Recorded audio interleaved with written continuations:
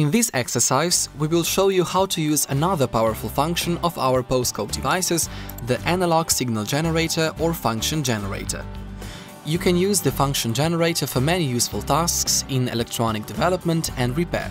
For instance, you can use it as an input for audio devices and measure output signal to find out if the amplifier works the way you expected. For this exercise, we connected two probes to the PoScope Mega 1 Plus device. First one is connected to the analog generator output and the second one is connected to the channel A oscilloscope input. Connect the probe tips and the probe grounds and you are ready to go. To view the signals coming from signal generator, open the oscilloscope display.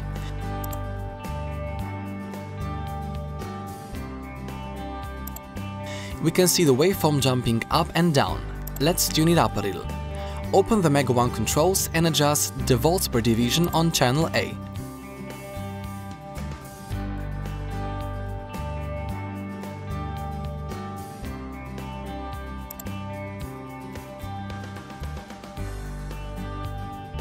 Switch to AC and 12-bit resolution. Turn the channel B off and adjust the sampling frequency so you can see the waveform travel over the oscilloscope display.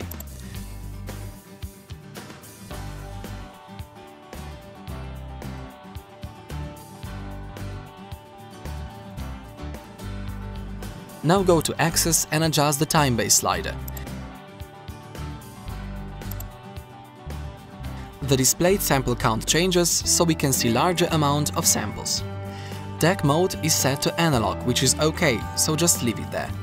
The right section of Mega 1 controls belongs to the analog signal generator. Here you can set the signal form. You can select among sine, square, triangle and saw waveform. Let's see the square signal.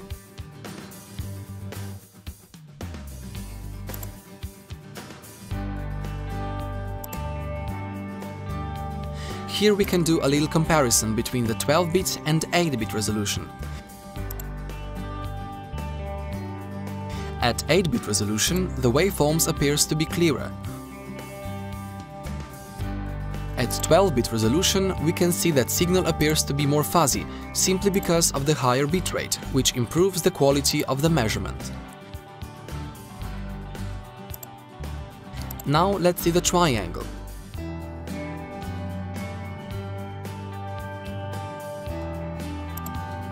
And the saw.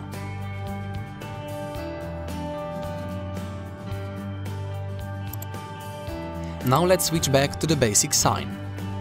At 400 mV per division, we can see that the signal generator voltage amplitude reaches 1.6 times 2 equals a bit over 3.2 volts peak to peak, which can also be checked by cursors C1 and C2. The signal amplitude can be set in percentage, varying from 0% to 100% in step-by-step of 10%. Let's make it a 50%.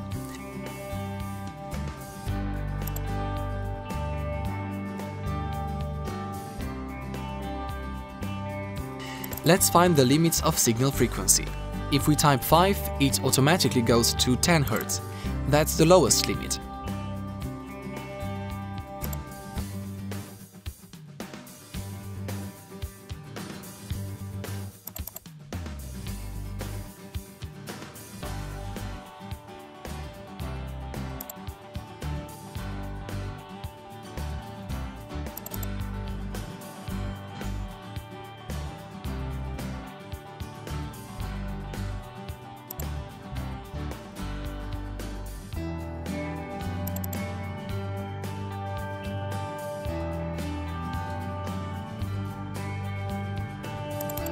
Highest limit goes to 12,500 Hz or 12.5 kHz. If we type in number larger than that, it automatically sets to 12.5 kHz.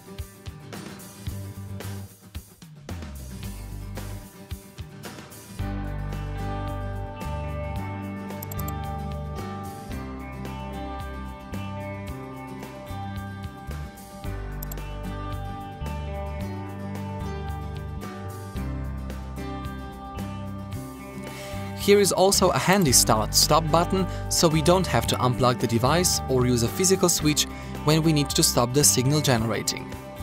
In this tutorial, you have learned how to use the analog signal generator, a powerful modular function of our PoScope Mega 1 Plus oscilloscope. Thanks for watching.